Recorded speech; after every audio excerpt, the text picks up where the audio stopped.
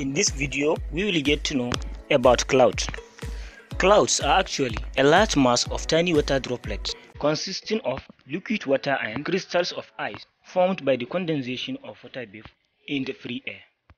And now we will look at cloud formation process.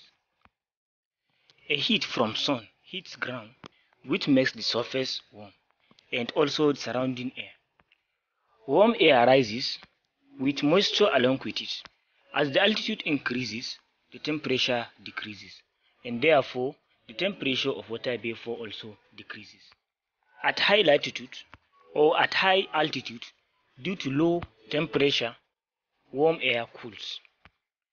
Air also contains tiny particles of dust, smokes, and salt, which are known as aerosols, or we can say hygroscopic condensation nuclei, which are having properties of attracting molecules of water.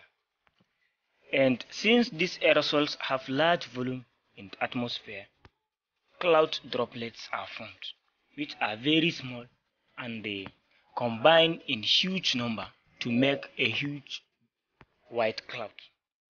These clouds are so small, so they float on air. And as cloud and air move, when they combine together, they form large group of crystals and they become too heavy, and due to surface tension, these droplets are gradually falling as rain from sky. That's all for today's video on the cloud formation. If you want more, please subscribe to our channel. Bye. See you next time.